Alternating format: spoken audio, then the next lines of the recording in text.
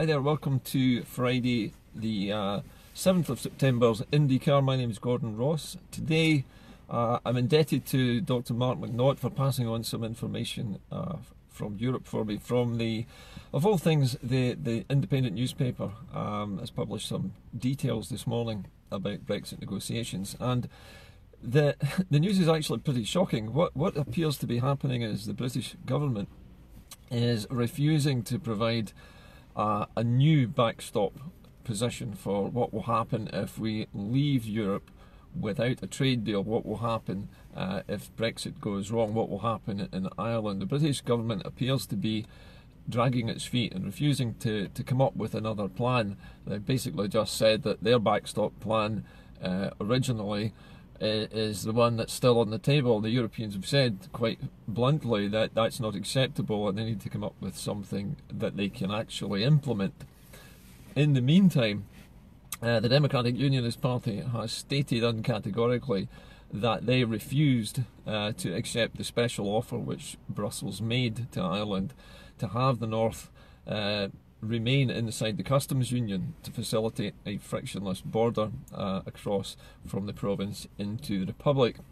Now the problem for the Tories is quite simple. The DUP are propping up their government at the moment, and the DUP is basically holding the whole of the Brexit talks to ransom by deciding unilaterally that they will not accept anything which makes Northern Ireland at any advantage with the EU as opposed to the rest of the UK. In other words, no special treatment is to be allowed for Northern Ireland. The DUP wants Brexit, they want it to be hard, and they want a barrier across the island of Ireland. That's clearly exactly what the Democratic Unionists want. Now the weird thing is, of course, that the Democratic Unionists, despite being in a position to prop up the UK government, are not as popular north of the border in Ireland as people might expect. And in fact, they are not in a majority there. And the reason why there's no government in Stormont at the moment is because the DUP torpedoed all attempts to form a government with Sinn Féin, probably deliberately because they wanted London to centralise power, and also for them to Brexit with no deal and to Brexit with a wall across Ireland, because that really is what the DUP wants. It's a sad state of affairs, but the entire British state is being held to ransom by a dozen Northern Irish MPs who literally hold Mrs May by the hair at the moment in terms of what they have, the power they can exert over the British state.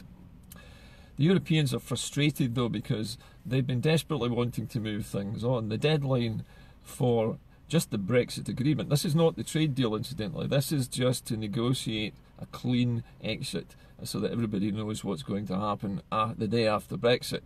Even that is now at risk, simply because of both the DUP and the fact that the British state is refusing to come up with a new backstop.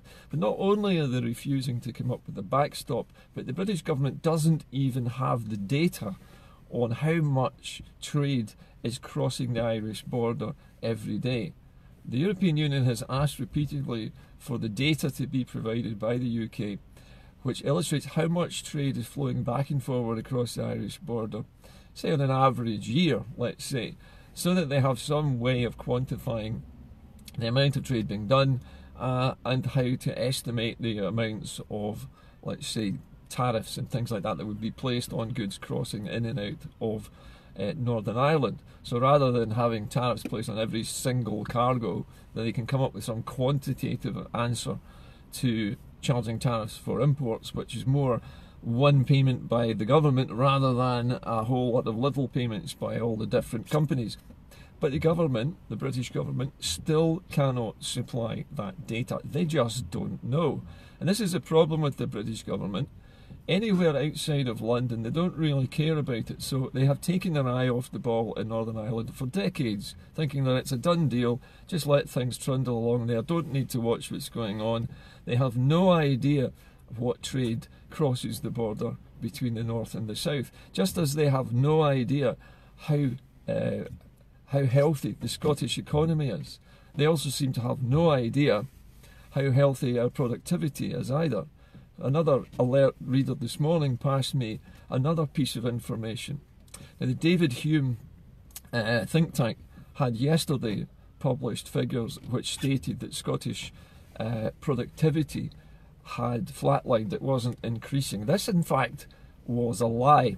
And it's a lie because they didn't include certain other factors in their estimate of productivity. They were deliberately left out of the statistics. Now, this is a think tank which alleges itself to be politically independent. In other words, it's non-partisan. It doesn't take any position on Scottish independence or lack of it.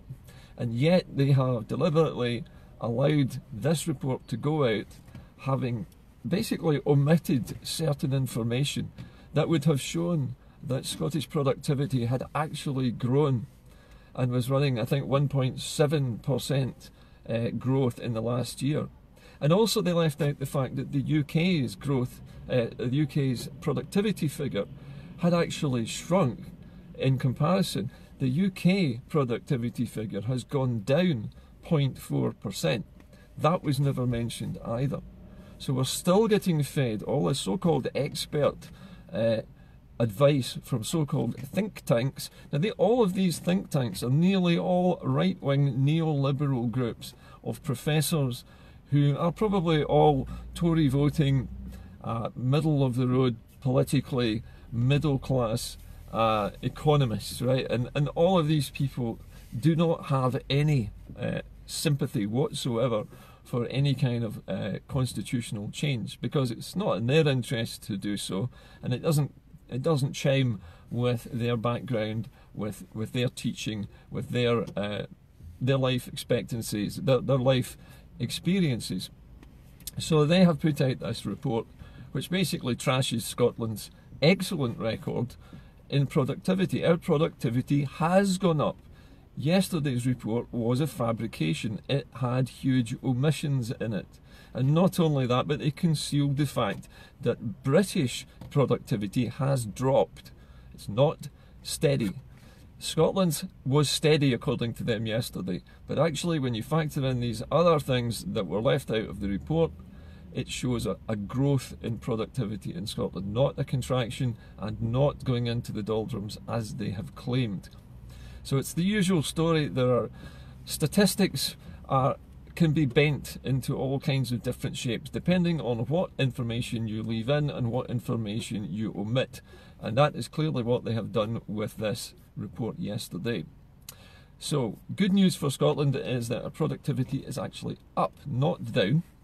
British productivity is down and not up.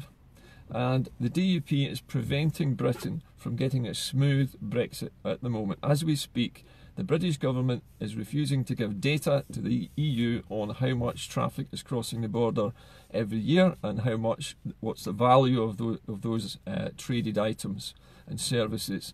The DUP is holding the Tories to ransom, and the way things look at the moment, they will miss not just the deadline for October, but they may not even be able to provide a backstop agreement by November.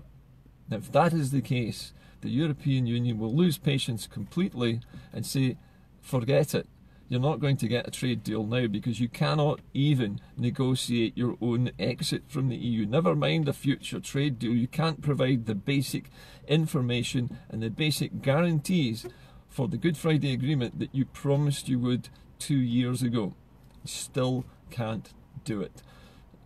I think things are looking bad, very bad indeed now, and information is coming to me from Europe, from reliable sources, from professional people, from academics, from political scientists all over the place. I get information from people inside the academic world, inside political institutions, inside the European Union itself, and inside government departments. And they all tell me the same thing, that the British government has nothing. It doesn't have a position on Ireland. It doesn't know what to do about it. And the DUP is exploiting this for their own ends. And their own end is to divvy up Ireland into North Ireland, which will be British as far as they're concerned, and the South, and never the twain shall meet. They want to build the equivalent of a Berlin Wall across Ireland, and to reinstate the watchtowers and the dark days of the Troubles, because that is the ultimate aim of the DUP, is to separate themselves from Ireland completely, to build themselves into a tiny little London state all by themselves that they can run and basically be subservient to the UK and wave their flags. It's a great shame that so few people in the UK are holding the entire United Kingdom to ransom. Scotland, Ireland, Wales, England, holding us all to ransom just so that they can divide their nation up along Protestant Catholic lines, along sectarian bigoted margins. That's the problem with Brexit at the moment, and this is the problem that a dying empire has got to face, that it's going to have to let certain countries go because it has held them back too long. It has stopped them from developing, it's stopped them from reunifying, and it's stopped them from separating themselves from the British state and flourishing. Instead of that, it is dragging them all down with it. As Britain flails around looking for answers and looking for solutions to Brexit problems, it's being blackmailed by the last of the British colonies, and the last of the British loyal colonies is Northern Ireland. Scotland's loyalty to the UK has gone. It disappeared in 2014 with the rigged referendum that the Section 30 order made us accept, even though we knew it was rigged, even though everybody knew we had been cheated, and even though everybody knew that the result was not reliable. We couldn't challenge it because of the Section 30 handcuff order. It's a gagging order. It means you have to accept something no matter how unfair or how illegally it was obtained. Things are coming to a crux now, and I think by November we'll know for certain, but it's looking likely that not only is there not going to be any kind of trading deal after Brexit, but there's not actually even going to be a Brexit deal. We're going to chaotically leave the European Union without any kind of negotiated settlement at all. There are going to be ramifications and chaos everywhere as a result of this, all because the DUP wants to build a wall across Ireland. It's unacceptable, and it's time that Scotland made a decision before it gets dragged into this absolute maelstrom of chaos that is heading our way. It's not even as though it's an orderly leaving of the EU. It's not orderly. It's descending more and more into farce and chaos because of one group of bigoted, old-fashioned, dying-out diehards who cannot allow progress to happen. And progress needs to happen for Ireland's sake, for Scotland's sake, and for the rest of the UK as well, for their sake. Everybody needs an orderly Brexit. If it's going to happen, it needs to happen in an organised fashion, and that is not looking likely now. When political commentators and political scientists are contacting me in alarm at the way things are going with the Brussels negotiations, I'm worried, because these guys don't usually worry about such things. But when they're worried and they see catastrophe looming and they see the British state dragging its feet and refusing to cooperate with Brussels, they know what's coming. Everybody in Europe can see it's coming. It's only in Britain that we're having blinkers put on us and told that everything's okay, everything is in hand. And clearly, it just isn't in hand. The people who are driving the whole of the Brexit deal at the moment, the way it's done, are a tiny group of Northern Irish people who have decided that what they want is more important than what happens to the rest of the UK. That's the truth of the matter. The needs of the few, and it's the very, very few in Northern Ireland, not even the majority of people, the needs of the few are outweighing the needs of the many, to coin an old Star Trek phrase. And in Scotland's case, we're already sick of this. We're already sick of being outnumbered and outmanoeuvred by other nations trying to manage our affairs. Now we've got Ireland, Northern Irish politics sticking its oar in the water as well, trying to mess it up for us in that way as well, because we're still part of the UK and we're going to suffer for it. So I think we have to say no.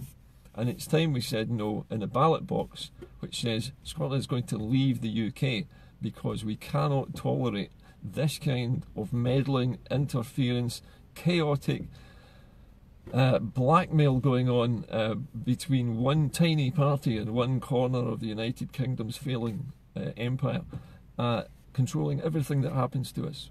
It's ridiculous. The power has moved from where it should have been to where it shouldn't be, and Scotland needs to get its own powers back and rescue itself before it's too late. Anyway, have a good weekend, but remember, Scotland's economy is doing a hell of a lot better than these so-called experts would have us believe, and yesterday's claim that our productivity was flatlining was a lie.